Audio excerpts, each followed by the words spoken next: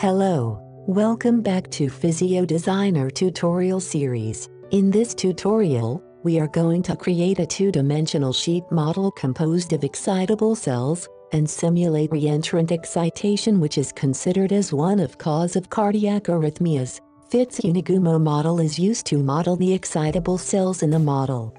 Okay, let's begin with one of example simulation results. Excitatory stimulus is given at left lower corner. Excitation wave propagates toward upper right direction arcwise. In 40 seconds, inhibitory stimulus is given to a small circular area on the sheet, which is on the way of the arc wave propagation. After the inhibitory stimulus lasts for 30 seconds, it terminates. Then the disinhibition caused excitation of the circular area that initiates another excitation propagation which can continue forever. Okay, let's begin to create a sheet model of excitable cells on PhysioDesigner. Starting point is the same with the previous tutorials showing excitation propagation on a ring. Here are a BVP module, a gap junction module, and external stimulus module. Besides them, here we have a module named board, defining a square shape to put BVP modules to create an excitable square sheet. Firstly, we define the square shape in this module. Right-click on the module and select Edit Morphology. In the dialog, select Cuboid of primitive shape. Set the dimension 100, 100, and 1. Then, click Add button and Apply button. Select one of segments in the list and click View button to check the shape. In the new window, the shape is displayed in three-dimensional space. Click Save Mesh button to save the mesh information, which is used to create voxel model of the shape. That's all for Morphology Editor. Next, we have to convert the mesh model to voxel model. We can use Image Viewer. Right-click the module again and select Show Image. Then the mesh model which we created right now is displayed in a window. Go to Menu Bar and select Vol in the Export menu. Set File Name, and we have to set the division number for each axis. Here let's set 100 for X and Y axis and 1 for Z axis. Okay, then let's load a voxel file to check how it looks like. Once load a file, select Raw Voxel Display at the menu bar to show the object in 3D panel. In the case that the division number along Z-axis is 1, smooth rendering cannot be done properly using VTK library because it cannot create surface. Hence Image Viewer equips a mode to display a volume object with showing individual voxels as they are. It is also convenient to select voxels to display voxel by voxel.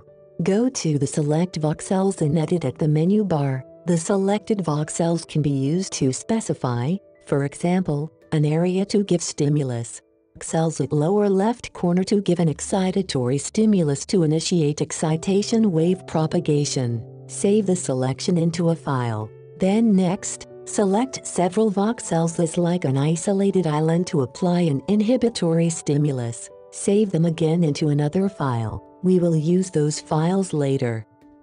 In this model, we will use two types of stimuli. One is excitatory stimulus given to a corner. The other is inhibitory stimulus given to an island-like circular area. For now we have only an excitatory stimulus, so duplicate the stimulus module to create the inhibitory stimulus. Once copy the module, change several parameters. The start time should be 30, instead of 10, and step, that is intensity of the stimulus, should be -2, instead of 2. Okay, then using the square board shape information, let's create 10,000 instance modules of BVP template module.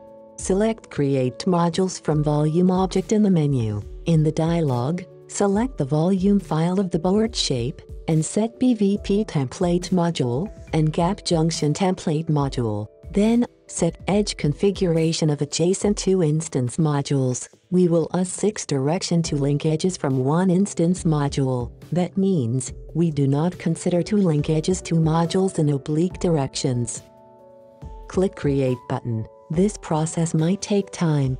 After instance modules are created, link edges from excitatory stimulus module to instance modules. Drag a line from an output of a stimulus module to a group of instance modules. Then a dialog opens, in which a file recording selected voxels. That corner of the board shape created by Image Viewer is used to specify instance modules as targets of linking edges.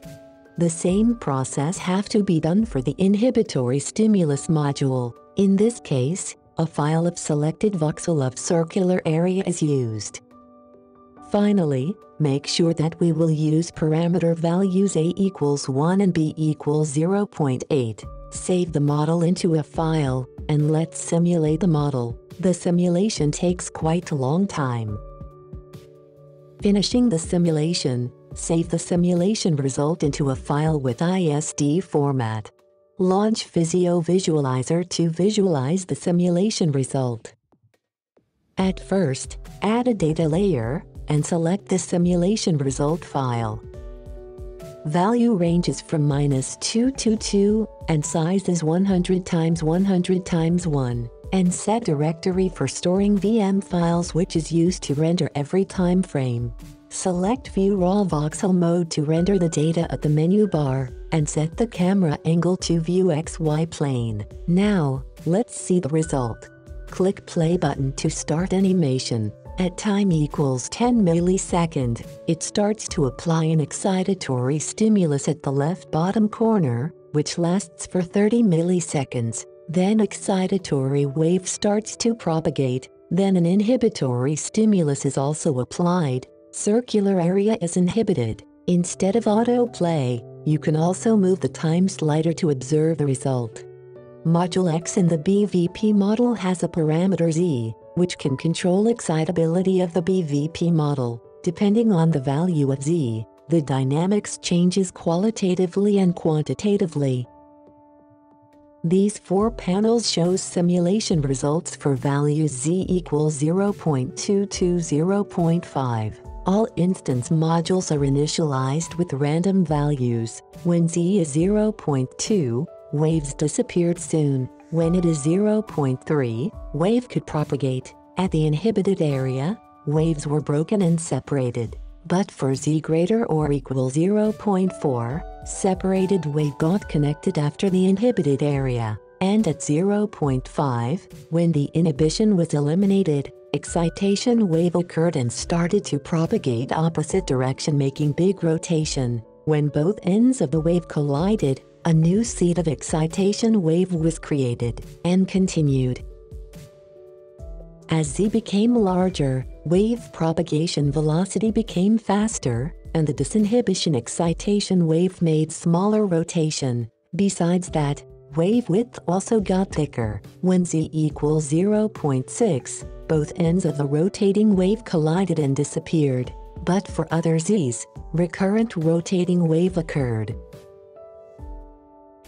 For Z equals 1.0, interestingly, the wave width of the first wave from the corner repeated to get thin and thick oscillatory. 2 circular waves started after disinhibition, and stopped in this case. That's all for this tutorial. Thank you for watching until the end. See you next time. Goodbye.